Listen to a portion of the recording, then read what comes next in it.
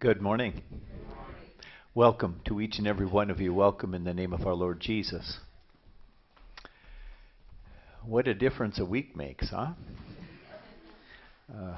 Last Sunday we probably weren't even thinking, unless it was almost an emergency, of stepping outside. But today everything is very, very different. And it's a reminder to us that, the outward circumstances of our lives can change, and they can change in a big hurry. But there is that constant that is always there for us, a constant that we can count on, and that is our Lord's love and the promises that He gives to us. And that's really why historically this Sunday of the Christian church year goes by the Latin title of Jubilate. It's the word jubilation, our English word jubilation. It's rejoicing.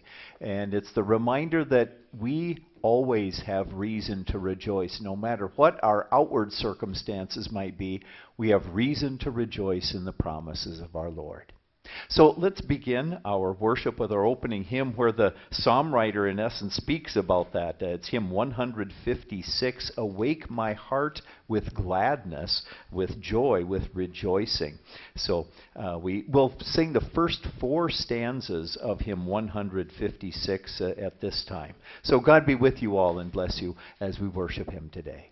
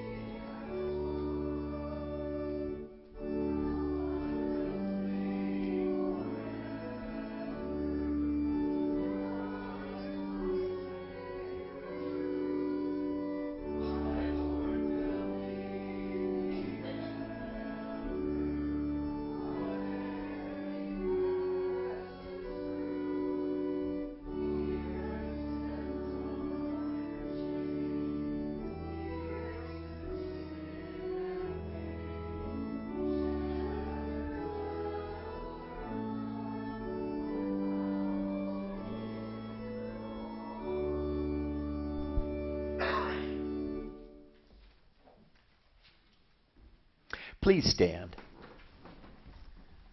To guide our worship today, we follow the order of service on page 38 in the front part of your hymnal, the service of the Word. The grace of our Lord Jesus Christ and the love of God and the fellowship of the Holy Spirit be with you. We have come into the presence of God, who created us to love and serve him as his dear children.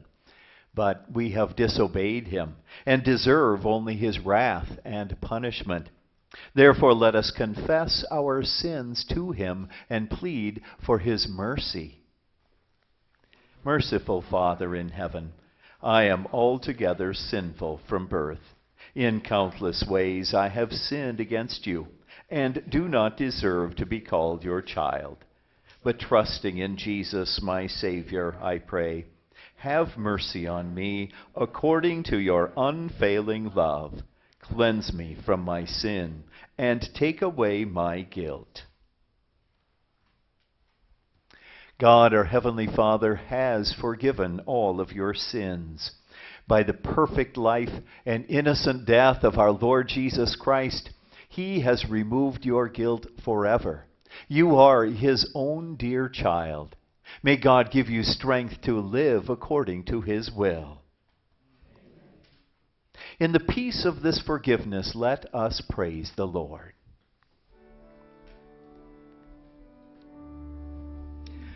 Oh, taste and see that the Lord is good. Blessed are they who take refuge in him. Your word, O Lord, is eternal. It stands firm in the heavens. Your faithfulness continues forever. Oh, taste and see that the Lord is good. Blessed are they who take refuge in him. Let us pray. O Lord God, by the humiliation of your Son, you lifted up this fallen world from the despair of death. By his resurrection to life, grant your faithful people gladness of heart and the hope of eternal joys through your Son, Jesus Christ our Lord, who lives and reigns with you and the Holy Spirit, one God, now and forever. Amen.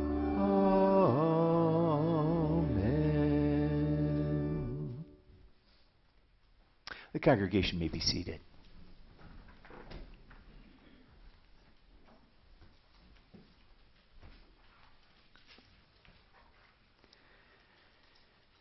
Our scripture lessons for this Jubilate Sunday remind us that we do have real reason to rejoice in our God and the varied gifts that he gives to us. Our Old Testament lesson is recorded for us in the book of 2 Kings. This is chapter 20, starting here at the first verse. This is an incident that took place particularly focusing on one of the kings of Judah, named Hezekiah, one of the few good and godly kings. But the Lord sent his prophet to him, telling him that his time on this earth was drawing to a close rather quickly. But we see how Hezekiah brought his request before the Lord, and how the Lord, in his mercy and love, answered his prayer.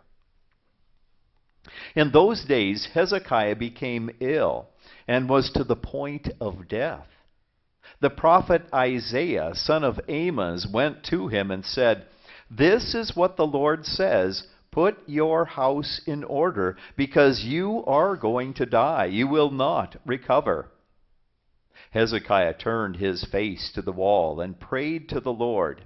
"Remember, O Lord, how I have walked before you faithfully and with wholehearted devotion, and have done what is good in your eyes." And Hezekiah wept bitterly.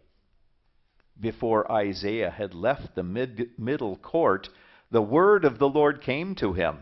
"Go back and tell Hezekiah, the leader of my people, this is what the Lord, the God of your father David, says. I have heard your prayer and seen your tears. I will heal you. On the third day from now, you will go up to the temple of the Lord.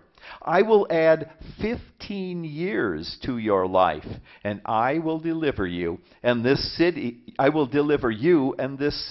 from the hand of the king of Assyria. I will defend this city for my sake and for the sake of my servant David." Then Isaiah said, "Prepare a poultice of figs." They did so and applied it to the boil, and he recovered. Hezekiah had asked Isaiah, "What will be the sign that the Lord will heal me, and that I will go up to the temple of the Lord on the third day from now?" Isaiah answered, "This is the Lord's sign to you, that the Lord will do what he has promised. Shall a shadow go forward 10 steps, or shall it go back 10 steps? It is a simple matter for the shadow to go forward 10 steps, said Hezekiah. Rather, have it go back 10 steps. Then the prophet Isaiah called upon the Lord, and the Lord made the shadow go back 10 steps, as it had gone down on the stairway of Ahaz. This is the word of our Lord. Let's continue now with the psalm of the day. It is Psalm 98, which you find on page 103 in the front part of your hymnal. Let's sing together Psalm 98.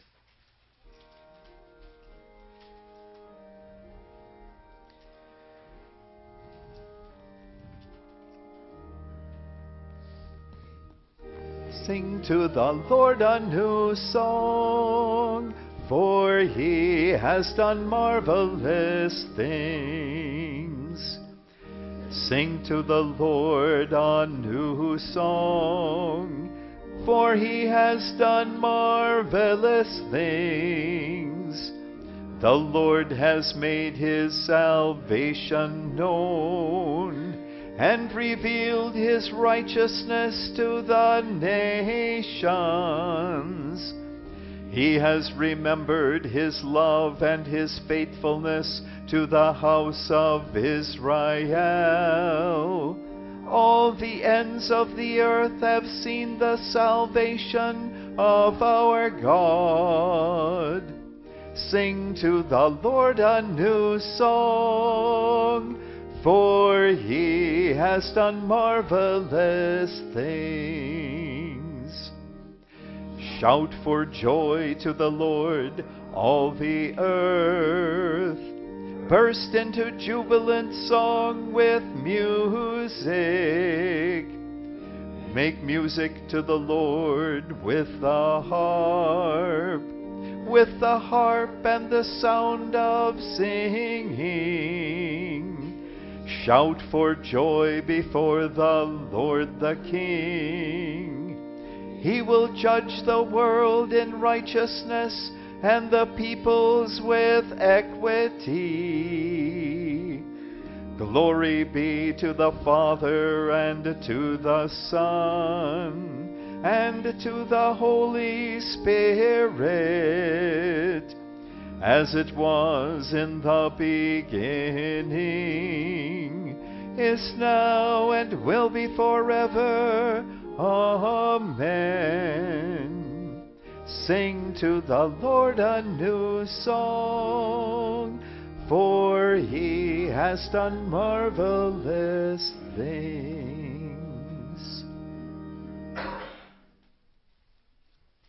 Our reading from the New Testament letters is recorded for us by the Apostle Paul in the letter that he wrote to the believers in the city of Philippi.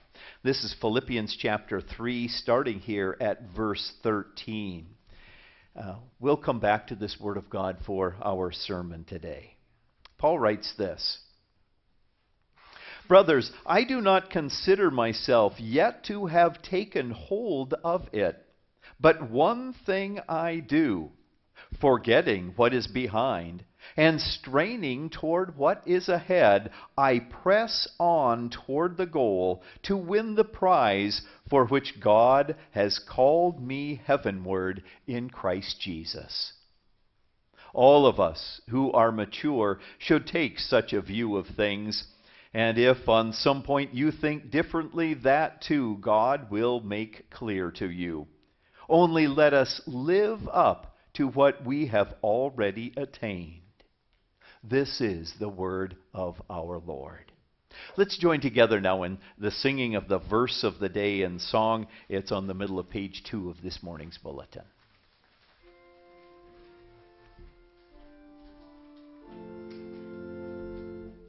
I'm the way to heaven above. I'm the truth of God's great love. I'm the life that never ends. Trust in me alone, dear friends. Please stand now for the reading of our gospel lesson.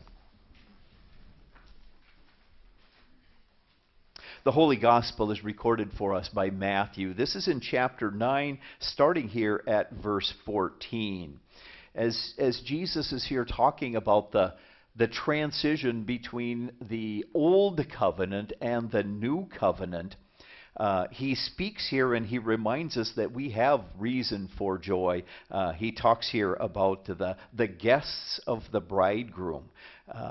And that's the believers in the Lord, and how we rejoice in His presence, that even though He has withdrawn His visible presence from us, still we rejoice knowing that His presence is with us. I'll start here at verse 14. Then John's disciples came and asked him, "How is it that we and the Pharisees fast, but your disciples do not fast?"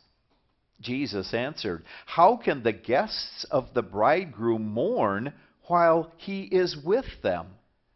The time will come when the bridegroom will be taken from them, then they will fast. No one sews a patch of unshrunk cloth on an old garment, for the patch will pull away from the garment, making the tear worse. Neither do men pour new wine into old wineskins. If they do, the skins will burst.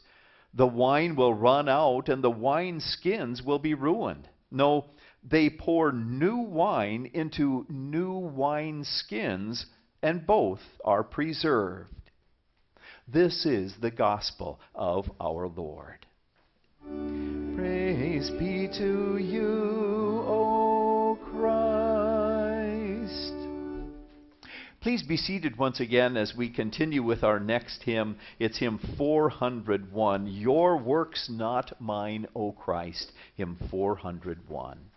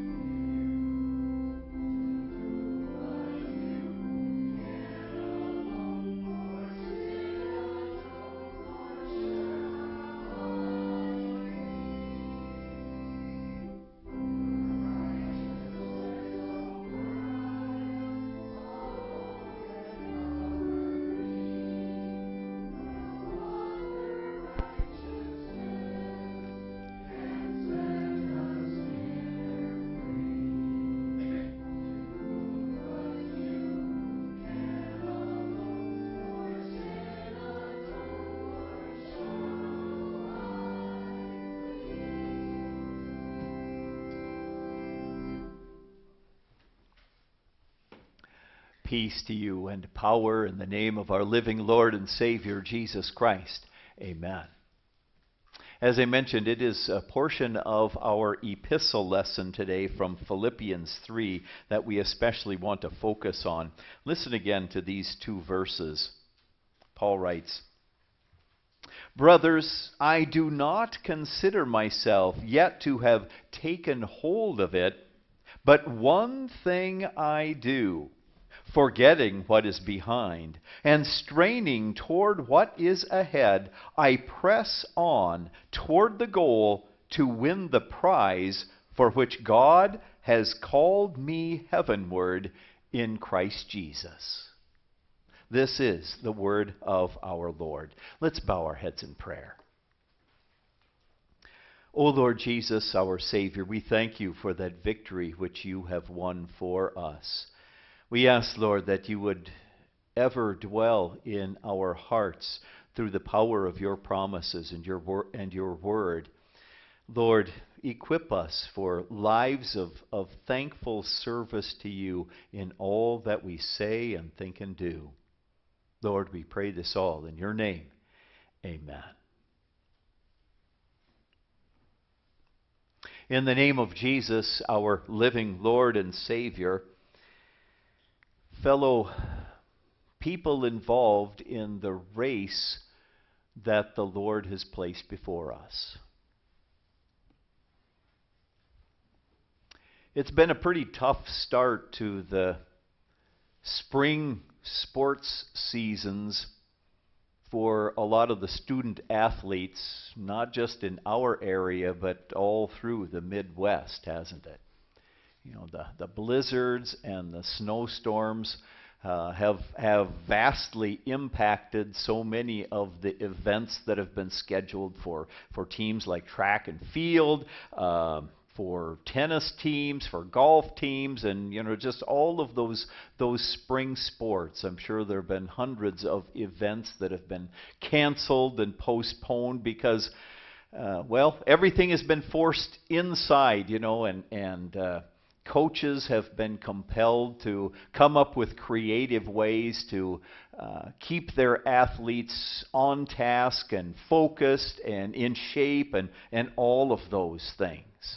And now that it seems like spring is finally here, now a lot of those events are starting to take place, and the student athletes are getting outside for their competitions and things like that. And it becomes more and more evident what it takes to be successful in those endeavors. Well, what does it take to be successful? For example, for a runner running a race. Well, obviously, the natural God-given ability certainly is a big factor there. Besides that, there is the importance of training and conditioning and all of those things.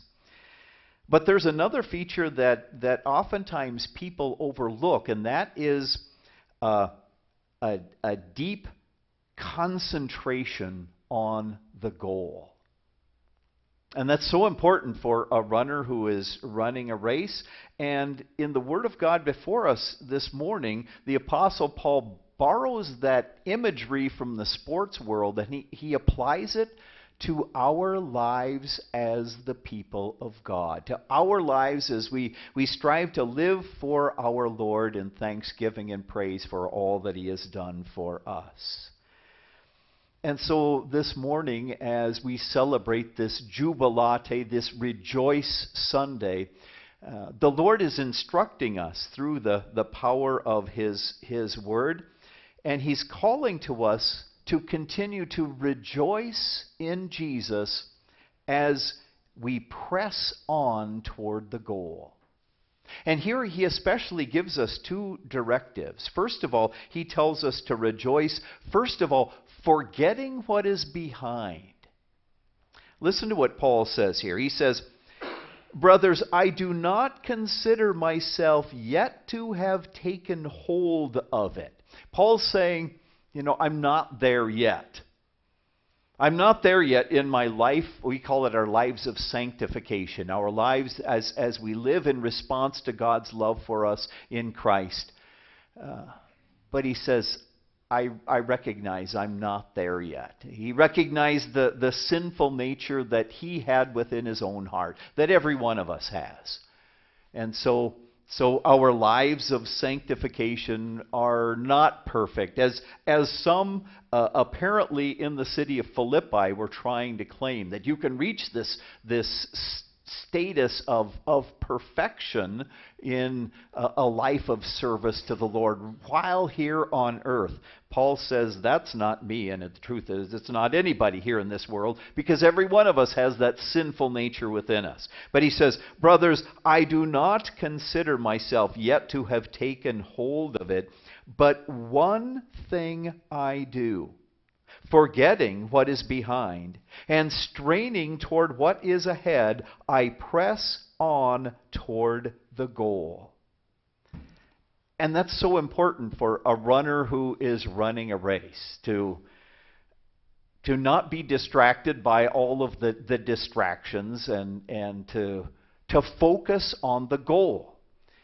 He says, forgetting what is behind and straining toward what is ahead. He said, I press on. That one thing, I press on toward the goal.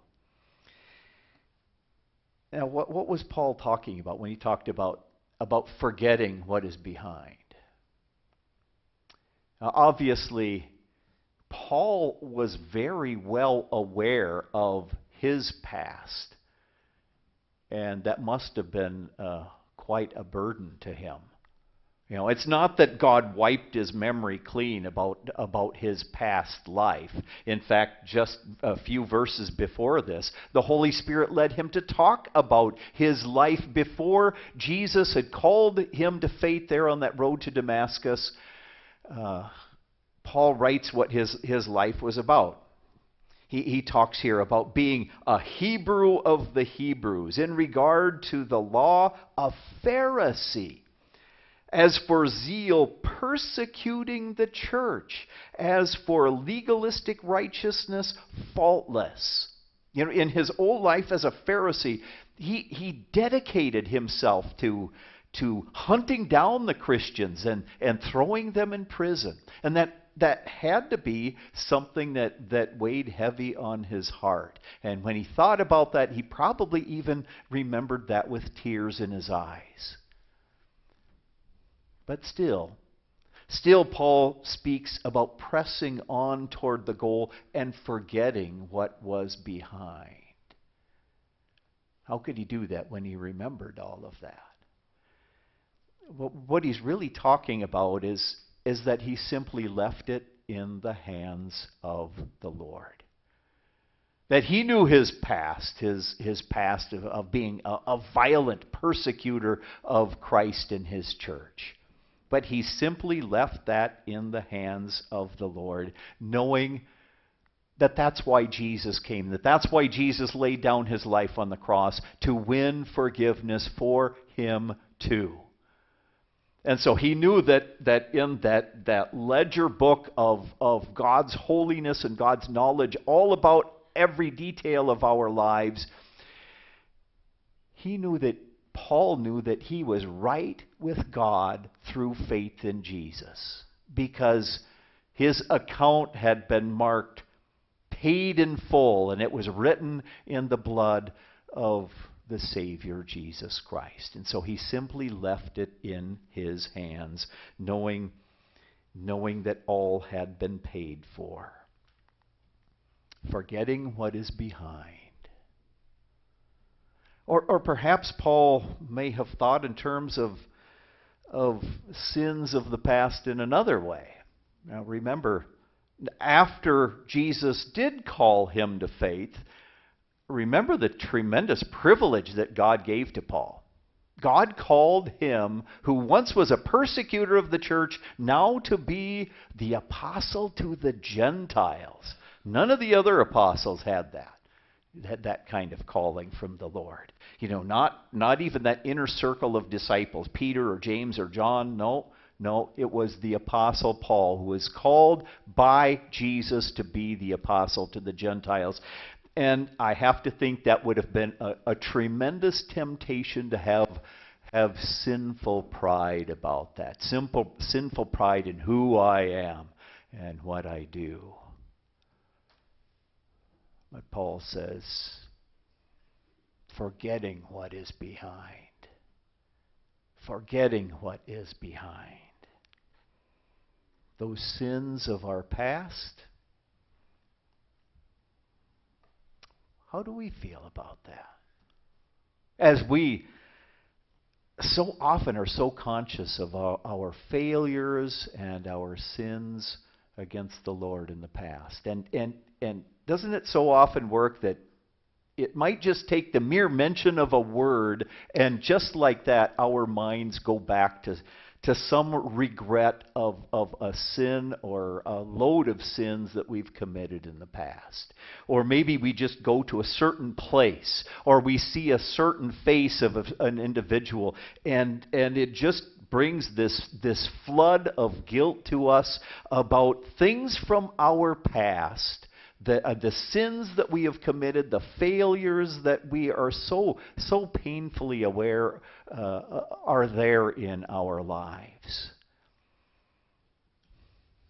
And I'm convinced that that's one of the powerful temptations that the devil throws against God's people. To try to make us feel guilty of sins in the past that we know Jesus died for, that Jesus has forgiven. Paul says, forgetting what is behind. How do we forget that when it just comes so easily and so quickly to our minds? Well, that's why we need to continue to go back to the message of Jesus' gospel. The news of his forgiveness. We need to hear it over and over again. Those words, for example, that were spoken over us at our baptisms when Jesus claimed us as his own dearly loved children in the name of the Father and the Son and the Holy Spirit. And we need to think about that, and we need to hear those words over and over again. And we need to hear those words of the absolution in the place of and by the command of our Lord Jesus Christ. I forgive you all of your sins in the name of the Father and of the Son and of the Holy Spirit. And we need to hear it over and over again. And we need to come to the Lord's altar and hear Jesus say to us over and over again, this is my body, this is my blood, given and shed for you for forgiveness of sins. And that's how we press on toward the goal. We press on toward the goal, forgetting what is behind, because we know Jesus has taken care of that. Our sins are paid for. They're washed away. They're gone because of what Jesus, our Savior, has done for us. And so he calls to us to rejoice in Jesus. Rejoice as we press on toward the goal. Rejoicing even while we forget what is behind. But he also tells us to rejoice while straining toward what is ahead. Paul writes here, one thing I do, forgetting what is behind and straining toward what is ahead, I press on toward the goal to win the prize for which God has called me heavenward in Christ Jesus. That's so important for a runner in a race, isn't it? To focus on the goal. If a runner loses focus on that, they're in trouble. They need to focus on the goal, and that's what the Apostle Paul is saying here. He says, there's one thing I do, straining toward what is ahead. I press on toward the goal. But, we know that the devil is there with his temptations, and the sinful world around us and the sinful nature within our hearts so often want to distract our focus on the goal. and so often trying to lead us to focus on the things of the here and now, the things of this world. And maybe it's just the comforts of life in this world, or the possessions of things of this world, or maybe trying to preserve our youth in this world, or preparing for our retirement, or enjoying our retirement, or whatever it might be. Now, notice none of those things in and of themselves are wrong necessarily, or are necessarily sin, but when the focus of our faith is diverted from the goal, that's when we have troubles. That's when we have problems. And Paul says, this one thing I do, straining toward what is ahead, I press on toward the goal to win the prize for which God has called me heavenward in Christ Jesus. That's our goal. Our ultimate goal is being with our Lord and Savior forever. And that's why God calls us to continually feed our faith. To feed our faith with that nourishing, that faith-building message of His holy word.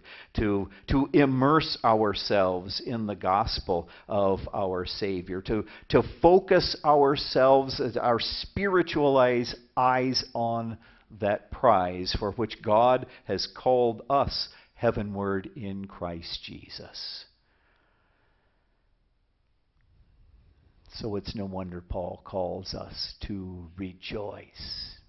To rejoice because he's given us so many reasons to rejoice. He calls us to rejoice in that forgiveness and salvation that Jesus has won for us. And he urges us then to press on toward the goal as we live our lives for Him. Forgetting those things that are behind, straining toward what is ahead, as we serve our Lord in thankfulness and praise to Him. So may the Lord continue to bless us through His gospel as we run the race that the Lord has placed out before us. Forgetting those things that are behind, those regrets that we have and the feelings of guilt of the past, because Jesus has washed those all away. And straining toward what is ahead, that goal, that free gift of salvation which Jesus gives to us only by His grace. So may our hearts be filled with true joy as we run the race that the Lord has placed before us. Amen. Please stand. And now may the peace of God, which surpasses all understanding, keep your hearts and minds through faith in Christ Jesus. Amen. If you'd please open your hymnals now to page 41 in the front part of your hymnal. You'll find there in the middle of the page the Apostles' Creed. Let's make confession of our Christian faith with this creed. I believe in God, the Father Almighty, maker of heaven and earth. I believe in Jesus Christ, His only Son, our Lord, who was conceived by the Holy Spirit, born of the Virgin Mary, suffered under Pontius Pilate, was crucified, died, and was buried. He descended into hell. The third day He rose again from the dead. He ascended into heaven and is seated at the right hand of God the Father Almighty. From there He will come to judge the living and the dead. I believe in the Holy Spirit, the holy Christian Church, the communion of saints, the forgiveness of sins, the resurrection of the body, and the life everlasting. Amen. The congregation may be seated once again as we now worship our Lord with our offerings.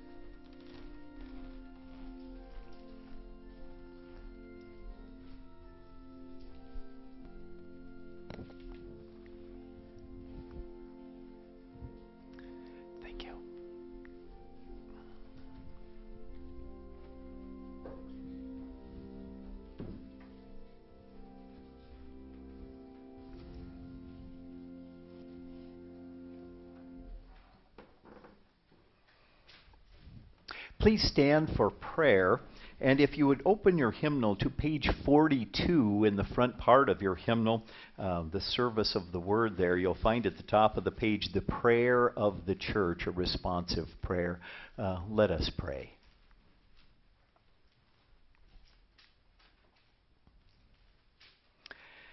Lord God, our Maker and Preserver, we praise and thank you for all that you give us day after day. You have given us your precious word to nourish our souls and to protect us from the temptations of the devil, the world, and our sinful nature. We thank you for those who teach and preach your saving truth at this place and everywhere. Grant them a rich measure of patience, wisdom, and love. Heavenly Father, we pray that you shield us from every kind of danger, sudden catastrophe, terrors of crime, and the pain of disease. Watch over those who travel by land, sea, and air. Keep our loved ones from whatever perils may threaten them.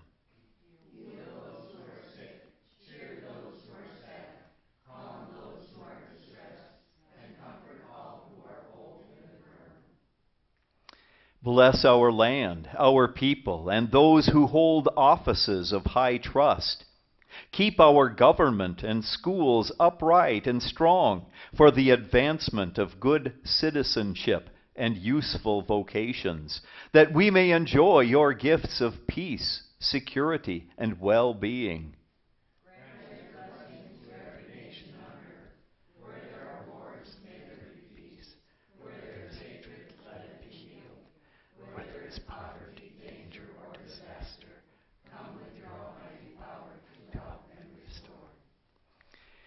And Lord, grateful of your mercies, we also bring you our special prayers.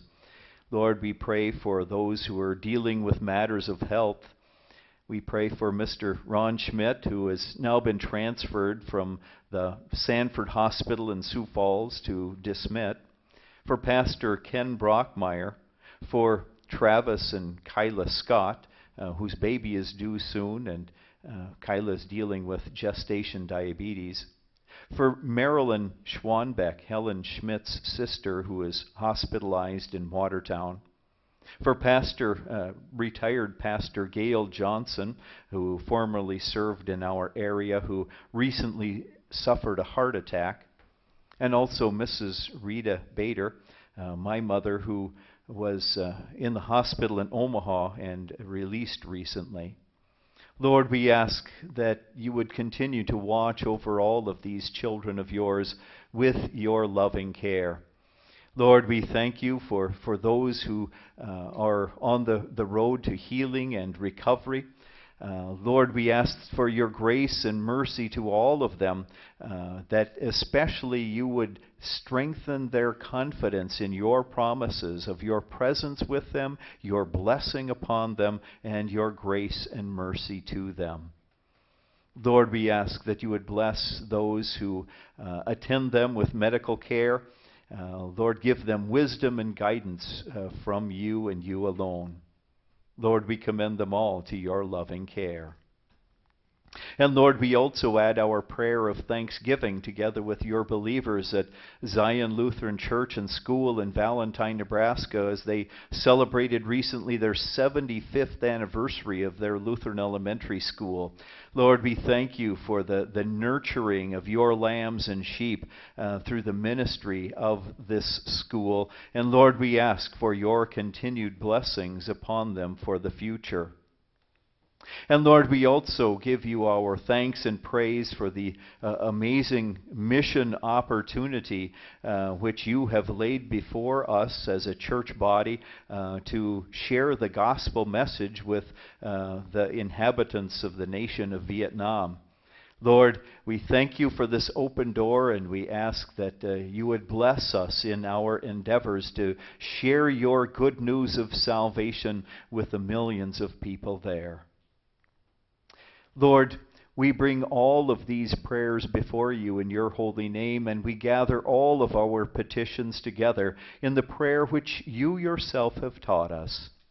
Our Father, who art in heaven, hallowed be thy name. Thy kingdom come. Thy will be done on earth as it is in heaven. Give us this day our daily bread, and forgive us our trespasses, as we forgive those who trespass against us. And lead us not into temptation, but deliver us from evil. For thine is the kingdom, and the power, and the glory, forever and ever. Amen.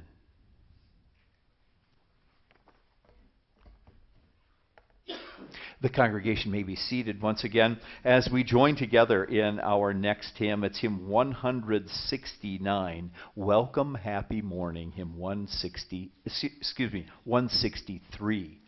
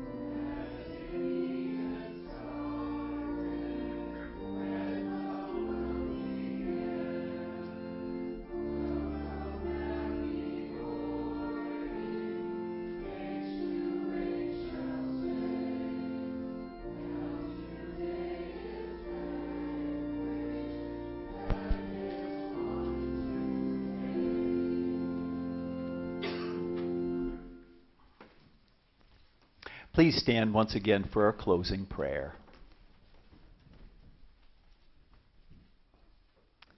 Almighty God, we thank you for teaching us the things you want us to believe and do.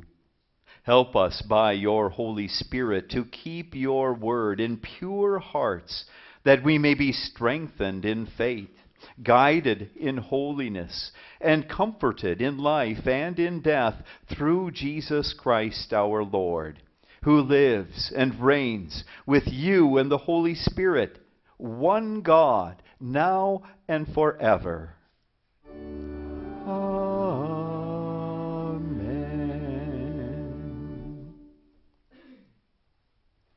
Receive with peace and joy in your heart the blessing of our Lord. The Lord bless you and keep you. The Lord make his face to shine upon you and be gracious to you. The Lord look upon you with favor and give you peace. Amen. Amen.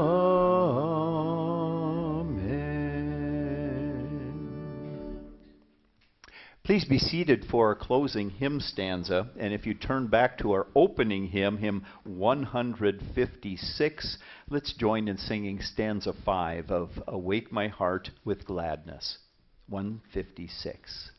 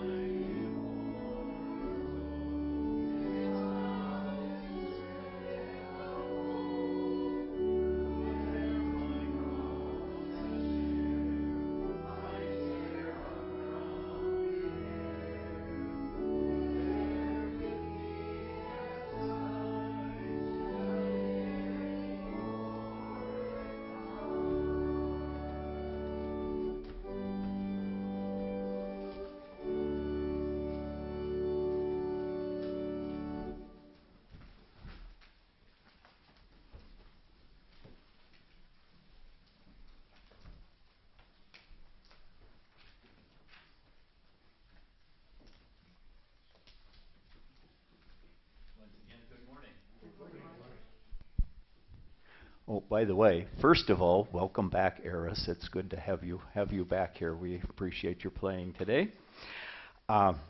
Most of the announcements, I think, are in the bulletin for this morning. I'd especially direct your attention to a couple of things there. One is the report of our district president at the recent pastors' conference, just quite a bit of information there.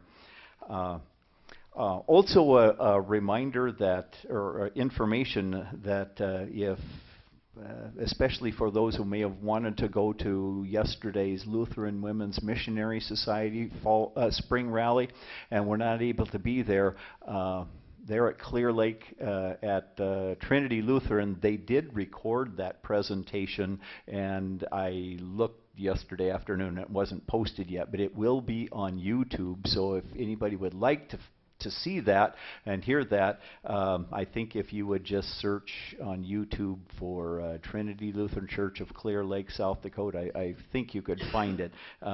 Anyway, I probably can find a more exact address if that does not work for you.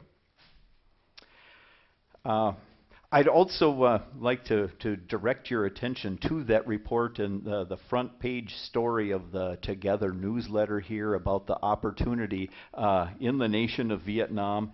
In essence, the Vietnamese government has invited our church body to establish a seminary there. So just a marvelous opportunity, and it's one of those doors of opportunity that the Lord has opened up, and we don't know how long it might be there. I suppose it could close down at any time, but keep that in your thoughts and prayers as well.